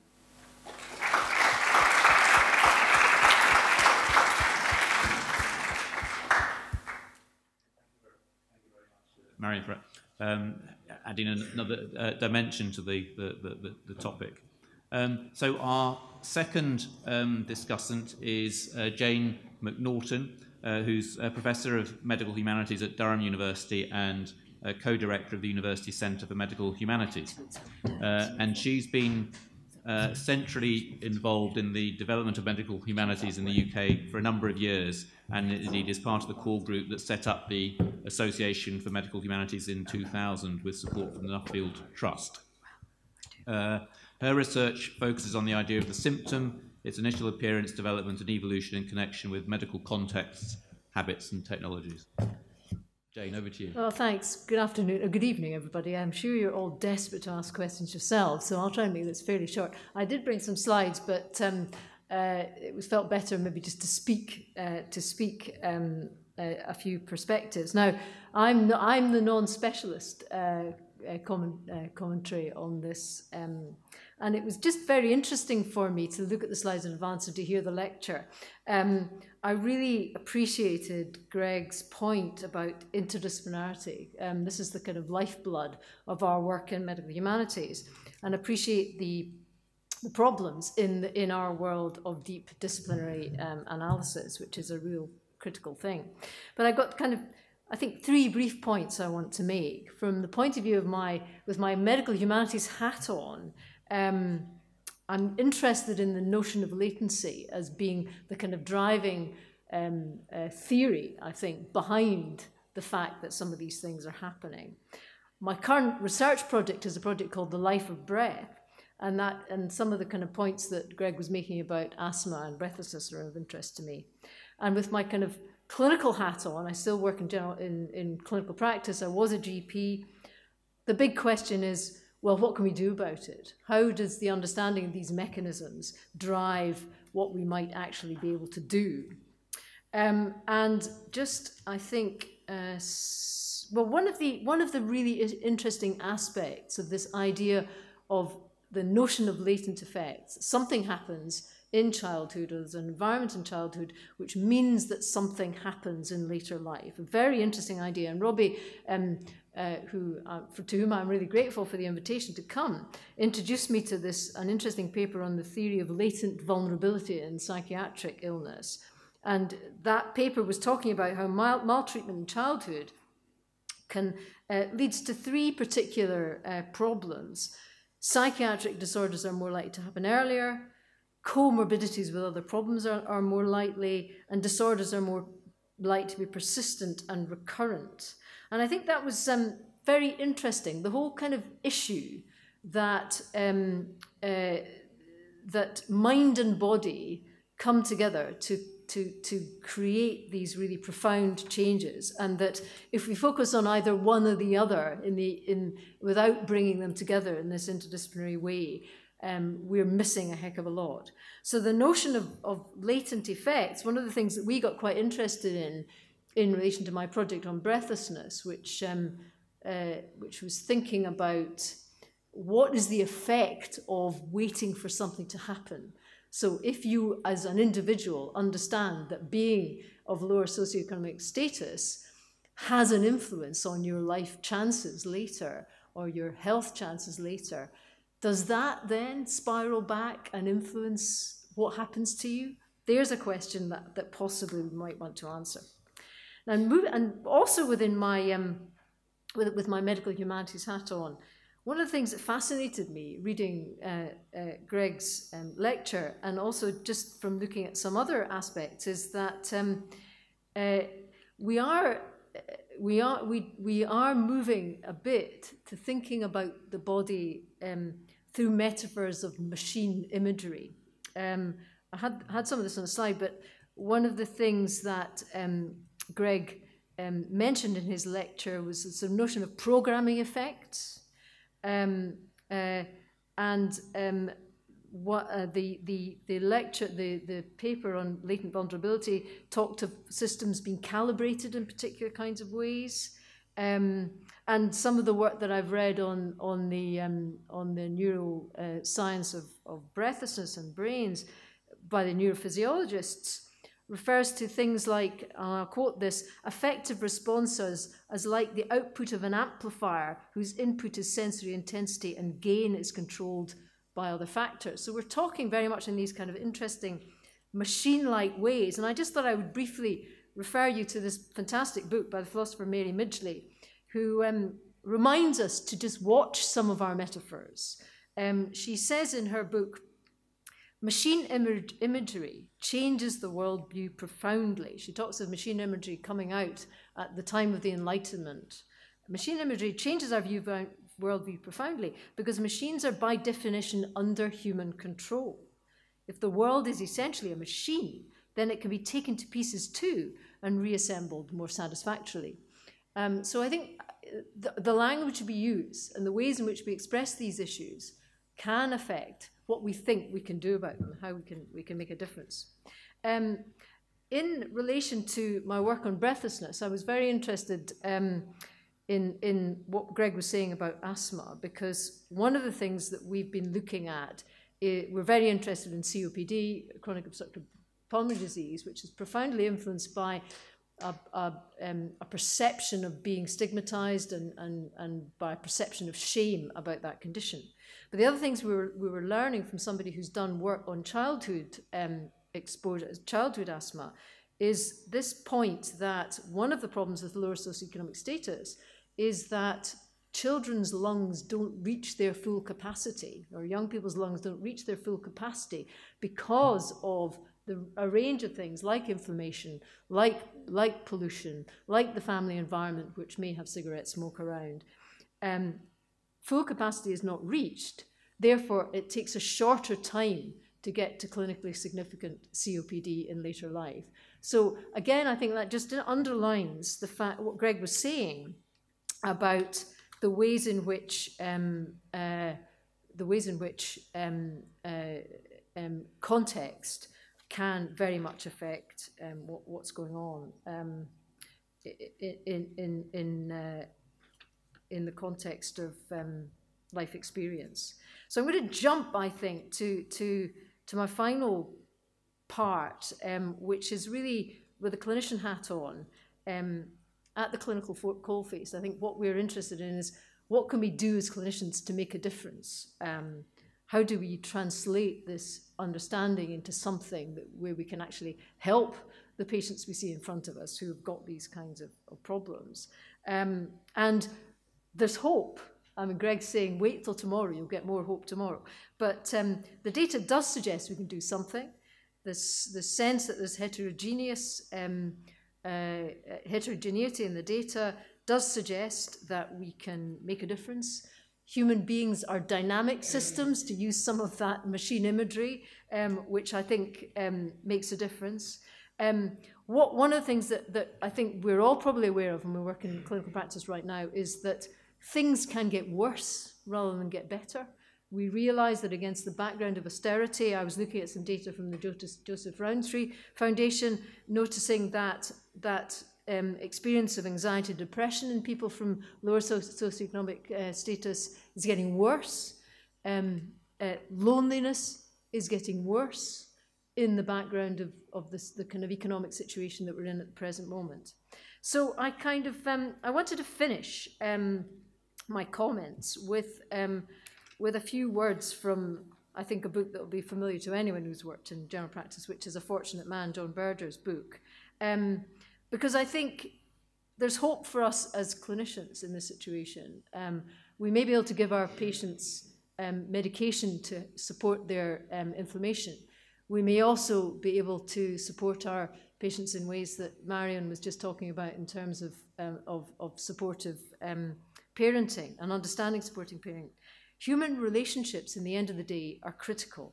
And as Berger says in this, talking about this wonderful country doctor that he observed and wrote about, he said, every week he reads the journals, but his satisfaction comes mostly from those cases where he faces forces which no previous explanation will exactly fit, because they depend on the history of a patient's particular personality. He tries to keep that personality company in its loneliness. And I think if we can keep company and develop good relationships with our patients, it will help. And I hope some of these new approaches will really profoundly influence things too. Thanks for listening, and I hope I've given you enough time to ask questions.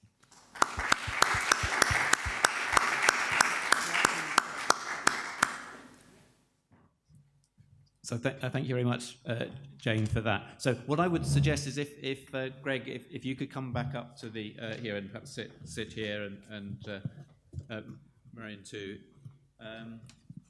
and then open the floor to questions. And remember, the critical thing is don't start speaking before you've got a microphone. Where is the microphone?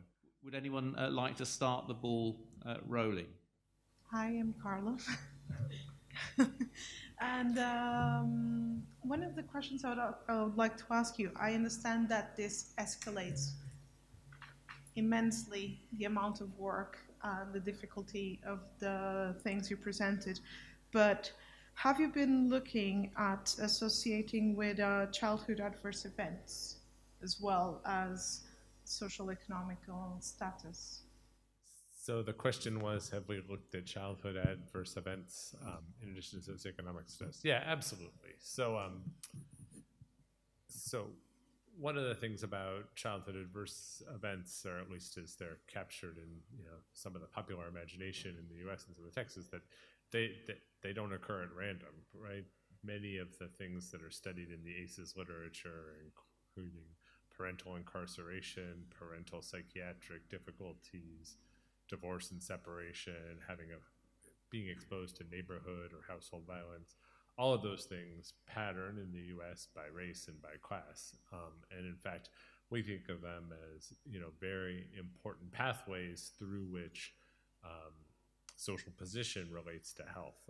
I didn't have time to get to some of that work, and Edith's definitely going to allude to some of it tomorrow. But I think that the part of the talk that I didn't get to today, that I often get to, is trying to explain what some of those experiences are that kids have in their homes, in their neighborhoods, in their schools, and how those experiences are what really allow you to get from socioeconomic context into the brain and into the body. So absolutely important. Just not enough time to get to.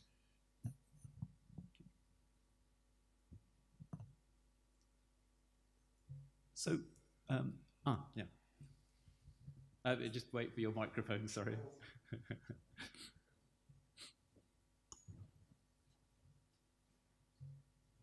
John Barker. I'm based in the Faculty of Law here in Cambridge. I was wondering whether any equivalent studies are being done in developing countries, whether you have counterparts, say, in Africa or in other developing countries where you might have HIV, AIDS-driven orphanages and parental attachment being a massive issue there. Other thing would be conflict zones, and you might have access to those from refugees coming into the United States or into Britain or the Netherlands or wherever. But how much is this spilling over into drilling into the experience of other regions of the world?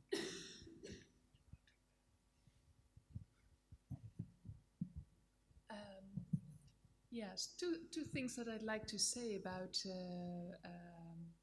different aspects of your question. To think of HIV, that might actually be a situation where you could wonder whether children with HIV infection that they got from birth would be better off with good medical care or with the care of their families, which are usually not happy, shiny families. So we did a study into that issue actually in Ukraine, where the number of HIV-infected children in institutions and in families is rather high. And what we compared was children with and without HIV growing up in their biological families and in the institution. The institution where good medical care was taken of them with regular medication, of which you cannot always be sure in their families. And the comparison group without HIV was also from very low SES to matched on the same level. What we found was that even, so to say, not so good families, bad families, were better for the children's development, both in terms of their growth, their IQ development, and their emotional stability, than children in the institution. Actually, the comparison children who grow up in the biological families had an almost average score on IQ. The HIV-infected children who grow up in their families, in their not happy, shiny families, had an average IQ of around 90, but those who grew up in the institution, either with or without HIV, had an average IQ of 75, so that's almost mentally retarded. whereas the material circumstances in the Ukrainian institutions were not that bad. They were not comparable to the Romanian situation. The ratio of caregivers to children were around 5:1 or 3:1. But there was no stability of caregivers. By the time the children reach the age of 5, most of them have seen more than 60 caregivers. And apparently this instability of the caregiving environment is very detrimental to their environment. So that's the story in Ukraine. Then for refugees, how much of that spills over to the situation in the countries that are the receiving countries where they live now. The thing that I could highlight here is our Dutch study, the Netherlands study on the prevalence of child maltreatment, where we compared immigrant families from longer ago, those who came as working force to the Netherlands, and those who come now as refugees. What we find is an increased risk for child abuse and neglect in both of these groups, but if we control for socioeconomic status, the effects of the earlier immigrants, the labor force working, the immigrants from Morocco and Turkey who came here for labor reasons, the increased risk for child maltreatment disappears completely. They're only at increased risk because they have larger families, they are in lower socioeconomic status. But the increased risk in refugee families does not decrease when we control for these factors. So it's their own traumatic experiences probably that spill over to the next generation. So that's really something for us to worry about and to take action in. Yes.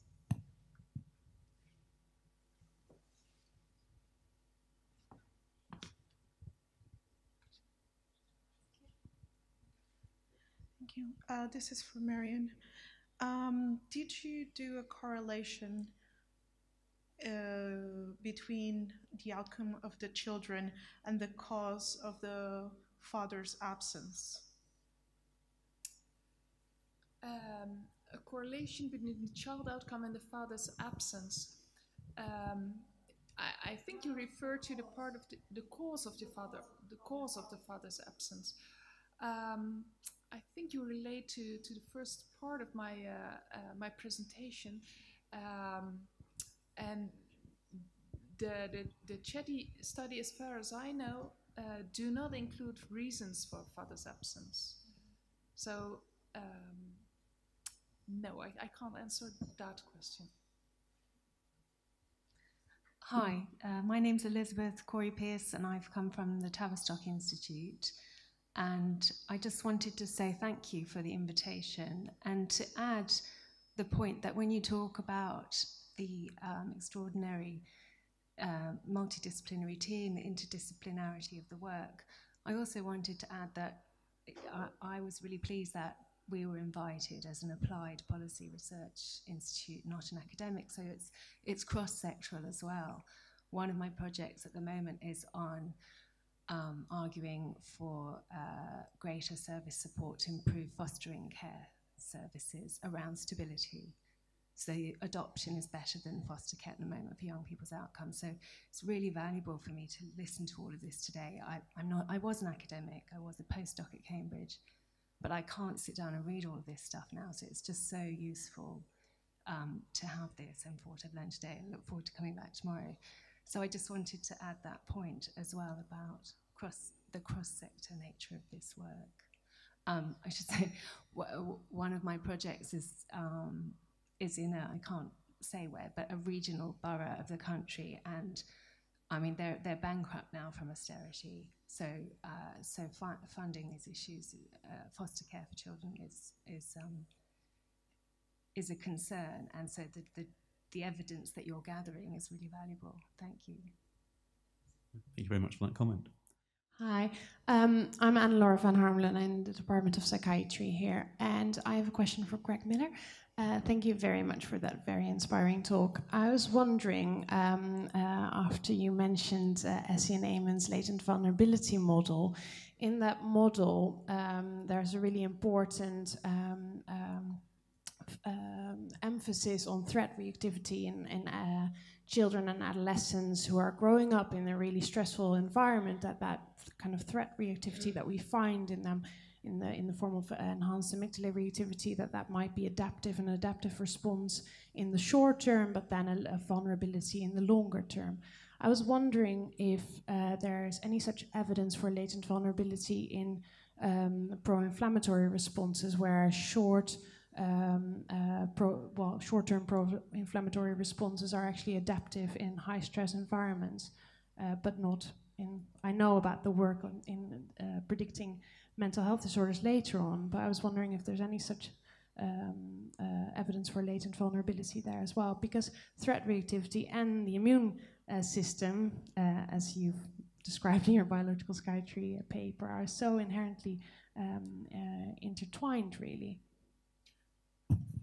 Thanks for that question. Yeah, they're intertwined in multiple ways. There's lots of crosstalk between, cells that promote inflammation and threat regions of the brain. So multiple layers of connection. I don't know that there's great direct evidence to your point that the short-term response is a trade-off against long-term health. I think the kind of only evidence I can think of that really speaks to that directly is there was a study in the New England Journal about 10 years ago that looked at a polymorphism in the gene that codes for this toll-like receptor that recognizes LPS. And it actually showed that people with one particular variant of the gene,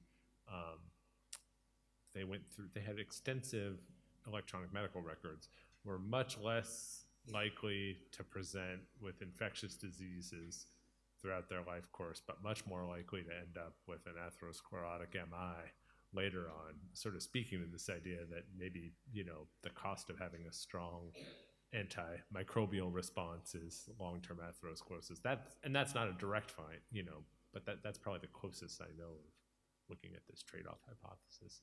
Maybe somebody will genetically engineer mice at some point to really look at it, but it's an interesting idea. My name is Diana Dean from the charity What About the Children? I'm research director. Both Professor Miller and Professor Bachmann-Bronnenberg.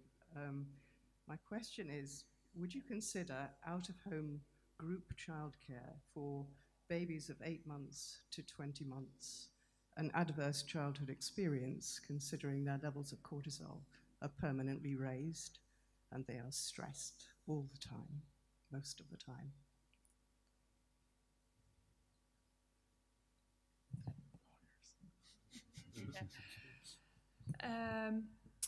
Yeah, there's no one single answer to that issue, for the quality of daycare centers varies so immensely. What is most important is stability of childcare, of childcare arrangements, and that can be at home. That, in theory, can be at a good, stable daycare center. But I do realize that daycare work is quite underestimated. It's low-paid work. There are many changes in the daycare providers. So to create a stable caregiving environment at daycare is a challenge.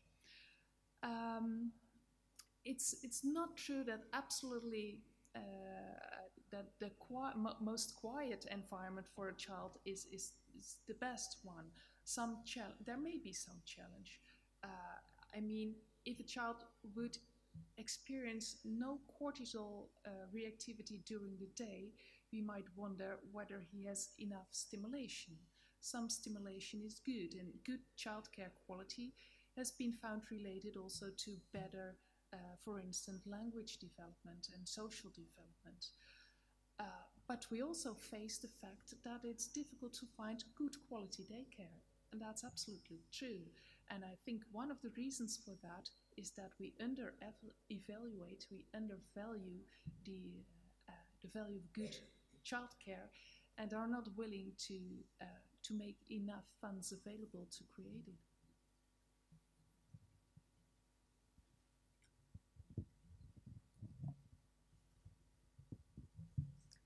Thank you very much, all of you three, for your great presentations. I'm Jessica. I'm from the Department of Psychiatry here. I'm also interested in childhood adversity, but my question now would be more about the definition of SES.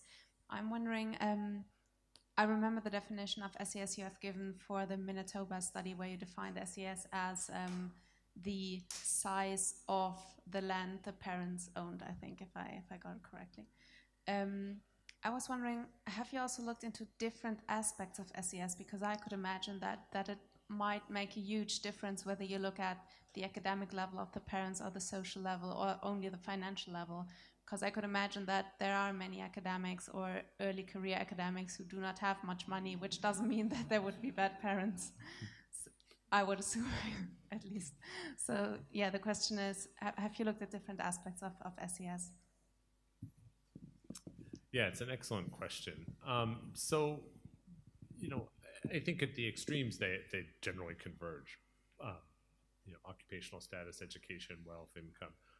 But in the middle of distribution, you're right, there's discordance. So you have public servants who, you know, are working in government and make limited amounts of money but have high education or really high occupational prestige.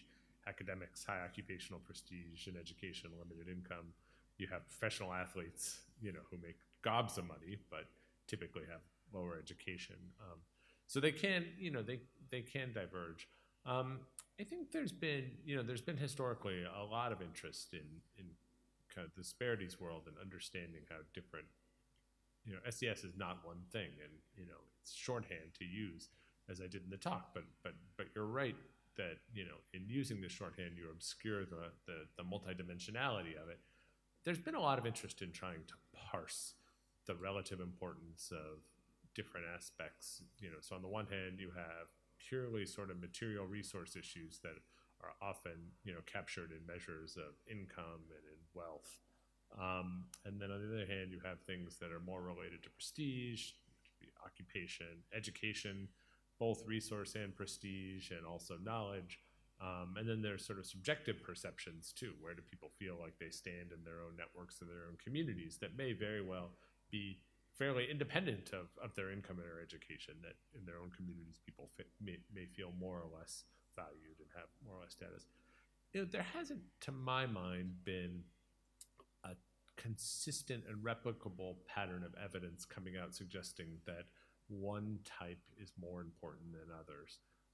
It may be that given the fairly linear nature of the gradient, that at different points along the gradient, different things matter. So that income and wealth really matter a lot at the bottom end of the gradient, just in terms of getting to basic services and basic needs met. But then once you get past that threshold, which is going to be community specific, things like prestige and education come more into play. That's how I tend to think about it. I haven't seen much in the way of empirical tests of that kind of hypothesis, but it's certainly plausible, and it's an important question to ask. Certainly, it has lots of bearing on policy, right? So if what's important is education, then that's probably an easier policy sell than wealth redistribution. Right. So I'm conscious of the time, so I think I'd like to wrap things up now. First of all, I'd like to thank very much again the speakers.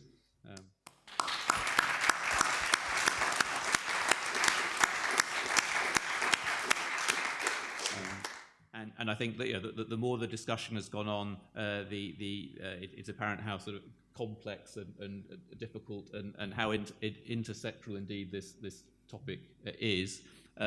Thank you very much for all the contributions from the floor, which have also emphasised the intersectoral nature of this work. And thank you to Guy and Robbie for setting up this fantastic event. Looking forward to day 2, just to remind people, it's the same sort of time, isn't it, tomorrow, and the plenary talk will be by Professor Edith Chen, and I understand she's going to give all the answers. The title is Resilience, Maintaining Good Health in the Face of Adversity, and we'll have two more discussants then. Professor Pascoe Fearon and Professor Marinus van Eisendoorn. So looking forward to tomorrow evening. And again, just thank you very much to everyone for your participation in this event.